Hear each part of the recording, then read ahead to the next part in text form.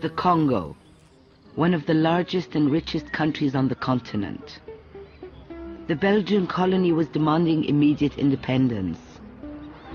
Patrice Lumumba, the young articulate clerk, led the movement that negotiated a peaceful solution to end Belgian rule.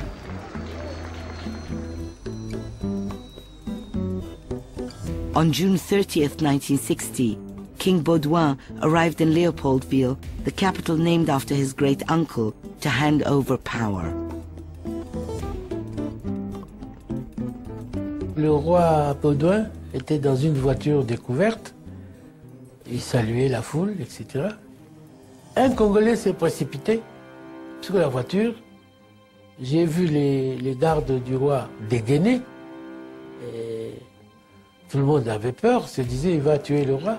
Non, il a simplement sorti l'épée du roi de sa gaine. Et il s'est mis à danser avec cette épée. C'est très symbolique ça. C'est comme s'il lui a arraché le pouvoir. On Independence Day, all the dignitaries assembled in Parliament. King Baudouin was to announce the transfer of power to the new government. Patrice Lumumba had just been elected Prime Minister. But the euphoria of independence did not last long. That same day, Lumumba lit a fire that spread through the entire continent. L'indépendance du Congo constitue l'aboutissement de l'œuvre conçue par le génie du roi Léopold II. Le discours du roi Baudouin, qui nous rappelait comment la Belgique nous a sortis de l'esclavage, comment ils ont lutté pour nous sortir des maladies du sommeil et patati patata. Ça a été un choc. Nous ne nous attendions pas à ce rappel malheureux parce que nous estimions que le roi Baudouin n'avait plus de leçons à nous faire ce jour-là. À ce moment-là, Lumumba se lève. Il n'était pas programmé comme devant parler à ce moment-là. Il se lève et il parle. Il fait un discours très militant. Combattant de l'indépendance, aujourd'hui victorieux, je vous salue au nom du gouvernement congolais. Nous avons connu les ironies, les insultes, les coups que nous devions subir matin, midi et soir, parce que nous étions des nègres. Rappelez-vous comment on traitait le blanc par rapport au noir. Rappelez-vous dans les écoles quelle place nous occupions. Rappelez-vous tout l'apartheid. Alors évidemment, réaction immédiate de toute la délégation belge. D'abord, beaucoup d'agitation pendant que Lumumba parle. Qui oubliera enfin les fusillades où périt tant de nos frères, ceux qui ne voulaient plus se soumettre au régime d'injustice, d'oppression et d'exploitation. C'était mal reçu par les Belges, mais nous avons tout à fait répondu à nos aspirations.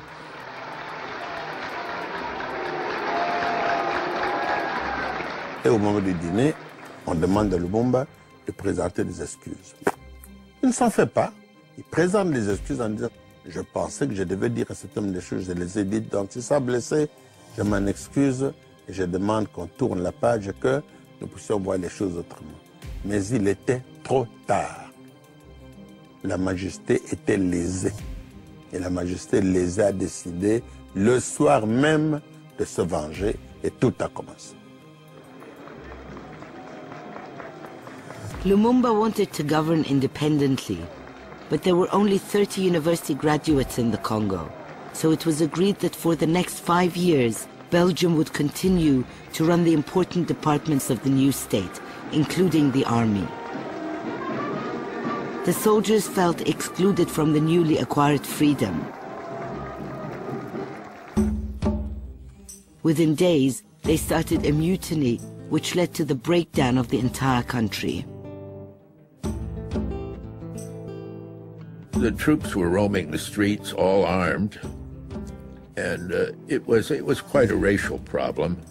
The mutineers were there, and they had matiti, that's bushes on their helmet, which was a sign that they were prepared for action. for combat. I can remember one yelling, "Venez, venez, sale flamand." We were all dirty Flemish. That was an expression that meant you were really bad, and we're going to kill you. More and more stories circulated about killing, rape, pillage, etc. It was, if you will, the Iraq of today.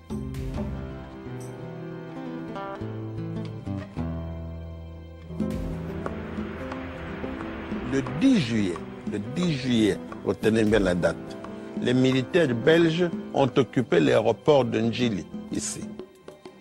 Ils ont organisé l'agression du Congo en disant, puisque les militaires congolais mutinés se sont attaqués aux femmes, aux enfants et aux officiers, la Belgique n'avait plus aucun autre moyen de protéger ses ressortissants que de faire venir des troupes belges, le 10 juillet. 10 jours après. Lumumba immediately turned to the US for support. The United States had never been a colonizing power, and their democratic principles seemed to guarantee support for people fighting for independence. Fidel Castro himself had chosen the US as his first stop for support when his revolution triumphed a year earlier. But like Castro, Lumumba's attitude did not go down well with the Americans. I was in the lobby of the embassy when this little Congolese clerk came in and he said he wanted 24 visas. He didn't know what a visa was. I said, well, do you have passports to put the visas in? No, patron. He didn't. So I explained to him what a visa was. And I said, why do you need 24? Well, he said, Lumumba's going to the States to see President Eisenhower. I said, oh, that's interesting. Told the ambassador. He said, I'm not aware of it. So he checked, and Eisenhower said, well, if he comes, I'll be here. Monsieur le secrétaire d'État, c'est avec un réel plaisir que je me trouve aujourd'hui aux États-Unis,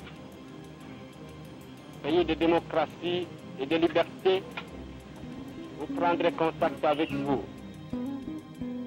Lumumba couldn't have made a worse impression on the Secretary of State and his deputy and other people with whom he met there. He threatened, he asked for things, including to have a woman sent around to his room. The visit was not a success, and it was clear that Washington would not come to his rescue. Just as Lumumba was leaving Washington, Cuba announced the nationalization of US companies, and a trade embargo was immediately imposed on the island. Lumumba, like Castro, soon discovered that the Soviet Union was more than happy to help where the US would not. À ce moment-là, Lumumba commet probablement la deuxième erreur. Ils prennent la décision, ils font un télégramme adressé à Khrouchtchev pour lui demander l'envoi des troupes de l'Union soviétique pour venir chasser les Belges. Ce télégramme, avant même qu'il ne sorte, est volé au secrétaire de Lumumba par son ancien directeur de cabinet qui s'appelait Kandolo Damien. Larry Devlin s'accapare du télégramme, les transmet au gouvernement américain. We became aware of it almost immediately, and it came from Congolese sources. That immediately alerted the Americans. I became wide-eyed at that. I said, we have a problem here. He tried to play off the West against the East. It's an old game, but it was relatively new at that time in Africa. Mais Larry Devlin ne l'a pas pris comme ça, il l'a pris pour dire, voilà, la preuve est là, que le Lumumba est communiste par conséquent. Outre le fait qu'il a insulté le roi des Belges, il est communiste, donc il faut le chasser du pouvoir.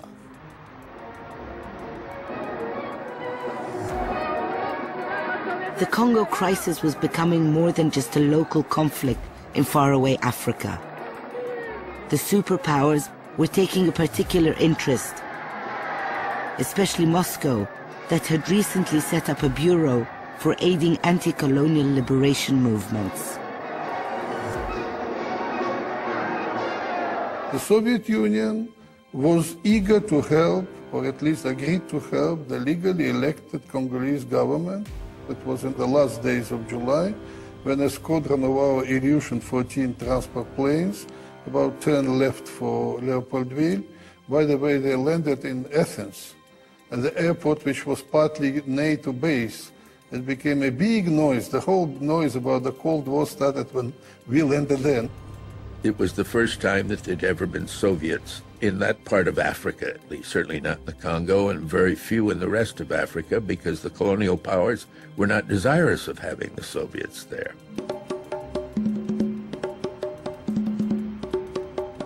Третий мир в этой войне был полем, так сказать, для охоты.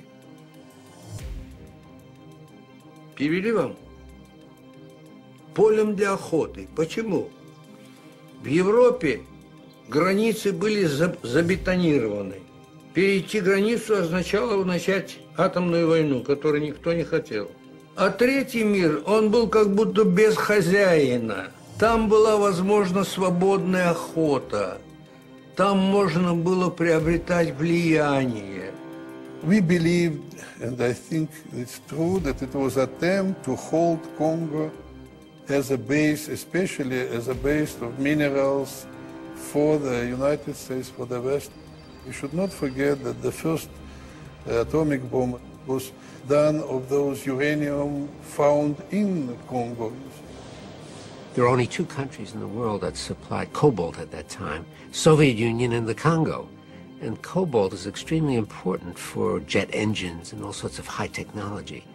And we could not get it from the Soviet Union because it was a security commodity. So Congo was our only source. I suspect that the people in Washington began wondering, where are we going to get our cobalt from if the Soviets managed to control that? The United States deplores the unilateral action of the Soviet Union in supplying aircraft and other equipment for military purposes to the Congo. The Soviet action, which seems to be motivated entirely by the Soviet Union's political designs in Africa. I must repeat that the United States takes a most serious view of this action by the Soviet Union. Eisenhower fumed about aggressive Soviet support for his opponents. Soviet military aid for Lumumba arrived in the Congo only 1 month after the first Soviet arms shipment had landed in Cuba. To make matters worse, Castro openly declared that he intended to use these weapons to export his revolution. Eisenhower decided to send the CIA into action. I received a message saying that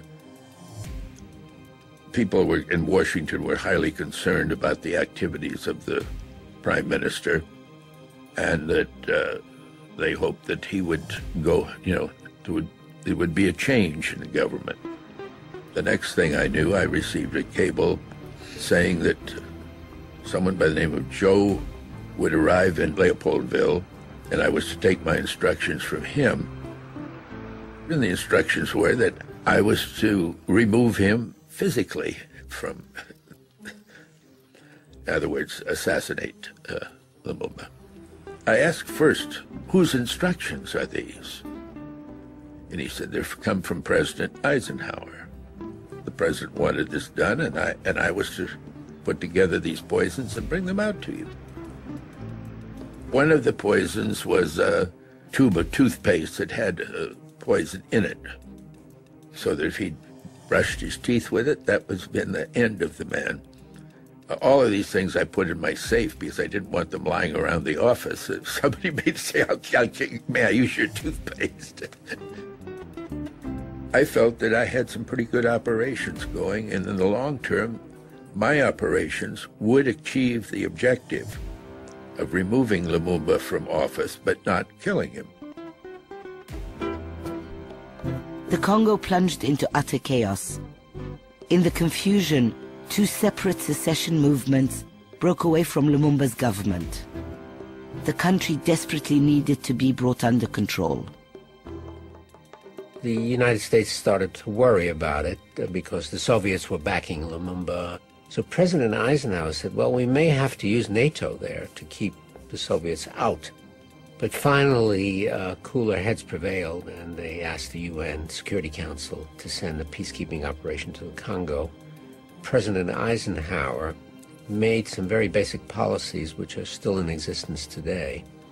And he said that if there are troubles in Africa, we don't want to have to send troops there. Or Europeans should not send troops. It should all be done by the UN. Lumumba thought that the arrival of the UN peacekeepers would help him bring stability. He was wrong. The UN mission provided the missing ingredient to oust his government.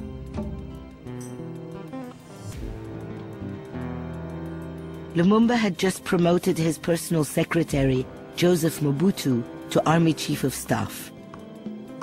Mobutu was to coordinate with the UN troops to stop the country's descent into anarchy.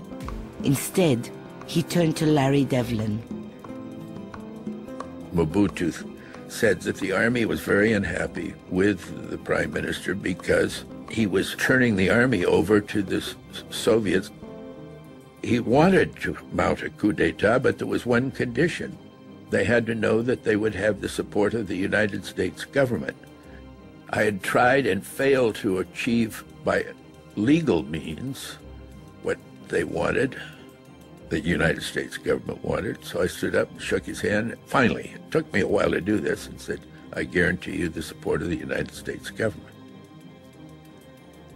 And the coup, he said the coup will take place within a week, and it did. UN troops were supposed to protect the independence of Congo, but they would not allow the Congolese troops, which were loyal to Lumumba, to operate. The mission of the United Nations troops was misused to topple the regime of the government of Lumumba, or at least not to protect Lumumba. Les troupes des Nations Unies ici vont encercler la résidence du Premier ministre. Sans aucun mandat, sans aucune autorisation, il y a une crise interne, les Nations Unies s'interposent et vont mettre le Premier ministre en résidence surveillée. Lumumba's supporters organized his escape. He was sneaked out of his house, bundled up in the back of a government car. Le bruit s'est répandu que Lumumba était parti de chez lui. On a commencé à le chercher. Mobutu a demandé aux Nations Unies de lui donner des hélicoptères. On l'a poursuivi. On l'a arrêté. On les a mis dans un hélicoptère.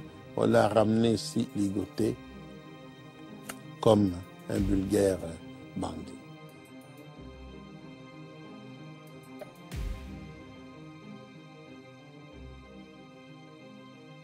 On Mobutu's orders, Patrice Lumumba was sent to his death. It was barely 6 months since Congo celebrated independence.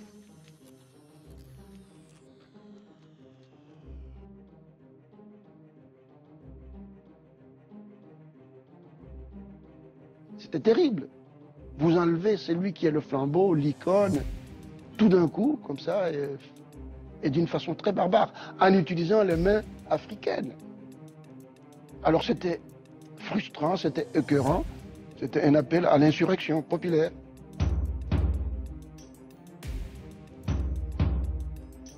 Il faut venger cela. Ce pays est à nous et je vais me battre pour lui. C'était l'étincelle qui m'a fait conduire sur le chemin du maquis, de la guérilla. A witch hunt tracking down Lumumba's followers started in the capital. One by one, the Lumumbas fled to the safe haven across the river in Brazzaville.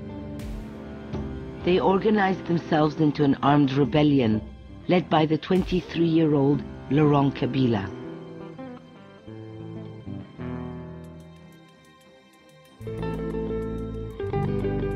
Lumumba's assassination resonated throughout the world.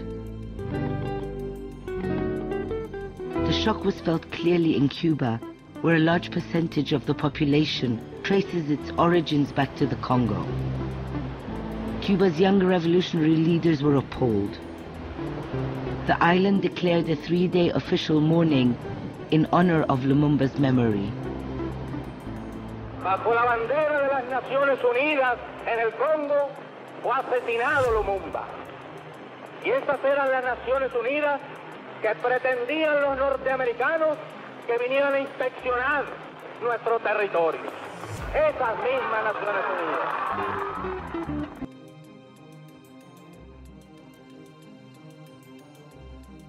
Man he said, Mobutu want to see you at 8 o'clock bus time. I said, who wanted to see me? He says, the president. That was all I needed to know. I had two choices. If I laid there, I'd be out by this evening. Shit.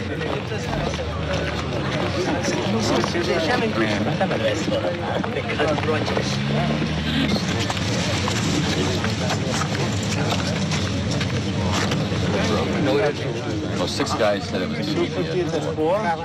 And you're the only... Okay, what are you rating? Get ASA what? 64. Okay, and I shoot ASA 100 with CPS. I get 5. Yeah, right. Because you know me, I line up. Listen, do you want me to line up the shot for you as well, Harry? Unbelievable. Gentlemen, please. Would you step back this way? Well, let's try it this way. Gentlemen of the press, please. Someone please tell us where are they going to stand? Then we can make our little group and you can Gentlemen. Bon, allez-y. Dites-leur ce qui va se passer. Gentlemen, the president's going to walk down the walk, and he's going to come back and stand there. The primary purpose of this is to create a television tape for the telecast on Wednesday morning. Therefore, I would appreciate all the photographers if you want to form one line. Il demande à tous les journalistes de se mettre de côté parce que le président a passé par l'hôpital qui est juste en face de vous. Et alors, l'essentiel, c'est que la grande caméra qui est là pour prendre de belles images. Alors, vous pouvez vous mettre en ligne tous. Le président va se mettre juste en face du fleuve, comme ça vous avez l'occasion de photographier. Right. Bon, d'accord, écoutez. Demandez à ces gens de reculer ici. OK. Reculez ici, monsieur. Move backwards.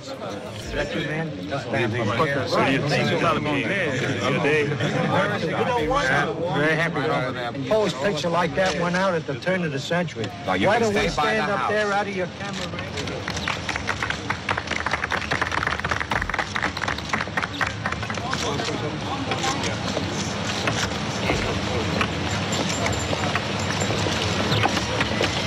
Problem?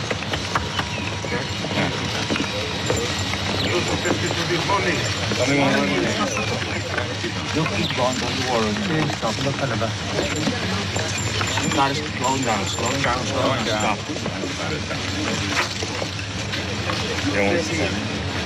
Stay on my left, watch it. Watch your hand. Get out of my right.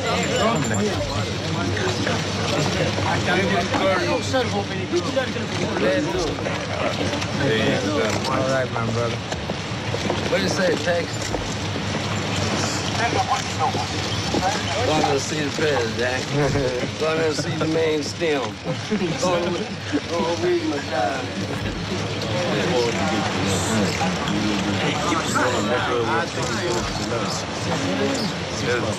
I think it's beautiful, Jeff.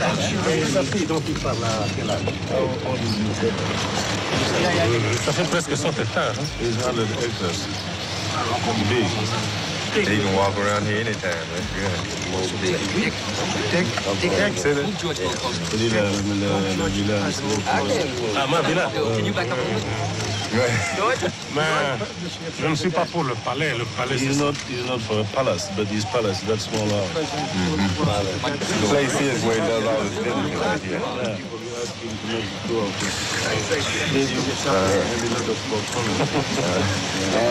As we want me to lay a little like that going.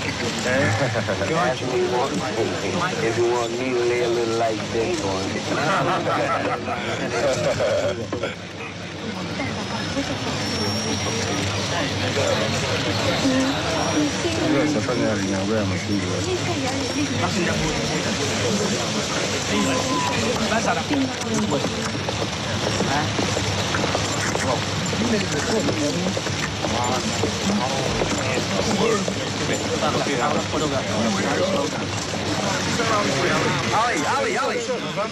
Ali, close to him. Ali. Mohammed, please stand close to him. Thank you. Thank you.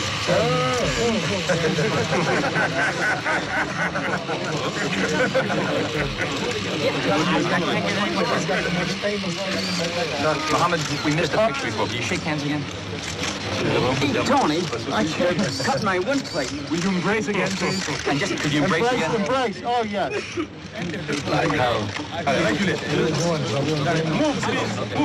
n'êtes pas partisan, monsieur le Président. Comment? Vous n'êtes pas partisan. Je ne peux pas l'être. Est-ce que vous pouvez parler de la signification du programme? C'est ce que vous savez. I never dreamed when I was a little boy in Sanford, Florida, I'd be to the Black House. I lived in the White House so long. But I know it's from the root to the fruits. We are the people. We are first. If it wasn't for this thing, we wouldn't do it. And we feel more free, more at home here than we do in the United States itself. Watching what you all do here in Zaire, watching you progress and be independent will make us more confident when we preach unity and independence to our people in America.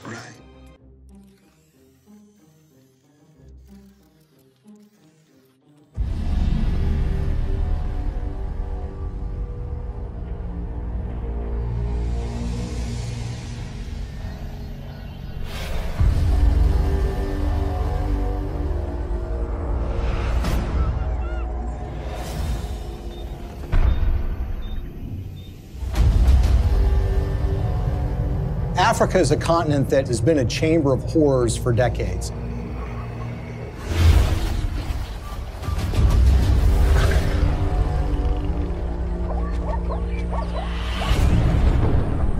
It's really not the fault of the African people. It's largely a result of the kind of system that's been perpetuated there. You have these oligarchs which dominate these countries that oftentimes have natural resources that can be very lucrative. And these oligarchs strike deals with foreign corporations or foreign governments who in effect prop them up and put them in power. And in exchange, these oligarchs give these entities access to rich mineral deposits.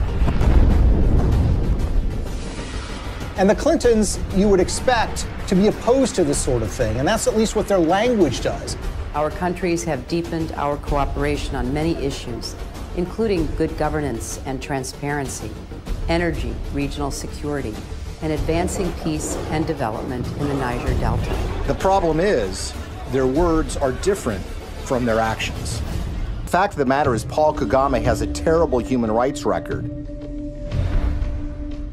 He's accused of aiding military operations in the neighboring Democratic Republic of Congo, and that actually forced the recruitment of child soldiers.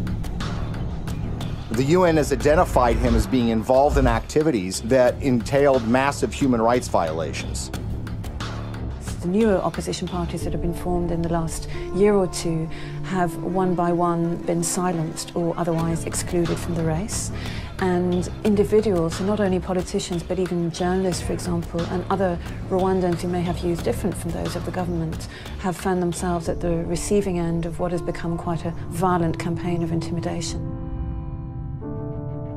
Well, Paul Kagame is a friend of Bill Clinton's. I want to say a special word of appreciation for the leadership of President Kagame. I'm greatly humbled to receive this Clinton Global Citizen Award. He's actually given awards by Bill Clinton for his conduct as the leader of that country, and they regale him as a great military leader. This is the sort of legitimization that we don't want of these kinds of dictators and leaders. That's the kind of legitimization that the Clintons have engaged in. And they've done it in a way that creates commercial opportunities for donors and friends and allies who want to do business in Africa.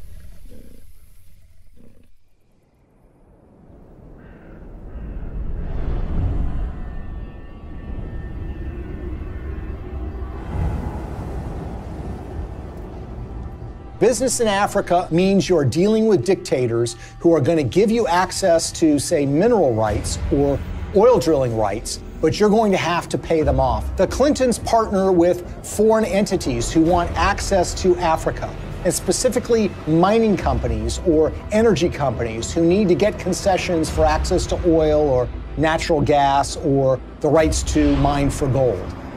Those two make a powerful alliance because these companies will give money to the Clintons, either in the form of speaking fees or in the form of donations to the Clinton Foundation. And the Clintons will then, in effect, do their bidding before the halls of power and corridors of power in Africa. And they will go to foreign governments and encourage them to do business with individuals who are putting money in their pocket. And this leads to some amazing fits of behavior that, in a way, are just reminiscent of 19th century colonialism. A perfect example of this is Ambassador Joe Wilson. Joe Wilson is a longtime friend of the Clintons. In fact, he endorsed Hillary Clinton in the 2008 presidential election, and it was also thought that he might become a senior official in Hillary Clinton's State Department. But the fact of the matter is Joe Wilson was up to something far more nefarious during Hillary Clinton's tenure as Secretary of State. In 2009, shortly after she became Secretary of State, when Wilson was the vice chairman of a company called Jarch Capital, they took out a 50-year lease on 400,000 hectares in South Sudan. South Sudan was in the middle of a civil war, and this lease was actually signed with warlords who were involved in the civil war. These individuals who were engaged in massive human rights violations, including the massacre of opponent tribes. And basically what Joe Wilson was engaged in was something called investing in sovereignty changes. They were basically cutting deals, lucrative deals, worth potentially hundreds of millions of dollars with these warlords. And the expectation was simple. These warlords would take power, then they would give them access to these lands where they could make huge amounts of money exploring for natural gas, exploring for oil, and for mineral rights. Ambassador Joe Wilson isn't the only Clinton friend and foundation donor who was working in war-torn countries.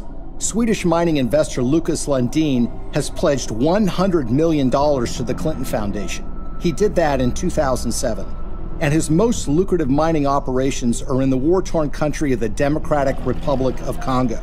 This is a country that perhaps has the most horrific human rights situation on the face of the earth. By the time Lucas Lundin made his $100 million pledge to the Clinton Foundation, his Congo operation was making, quote, staggering profits, end quote, according to his own financial statements. His overall capitalization was $20 billion. But for those profits to remain staggering, U.S. policy under Hillary Clinton had to remain unchanged. That's a problem. Hillary Clinton, as a senator back in 2006, supported something called the Congo Relief, Security, and Democracy Promotion Act. As the law's name implied, the goal was to bring reform to Congo. That's not something that Lucas Lundin would want. So in 2009, when Hillary became Secretary of State, she reversed course 180 degrees and went from supporting reform in Congo to supporting the status quo, which is exactly what Lucas Lundin would want, who of course had committed $100 million to the Clinton Foundation. But Congo isn't the only scandal-plagued country where Clinton benefactors have made millions.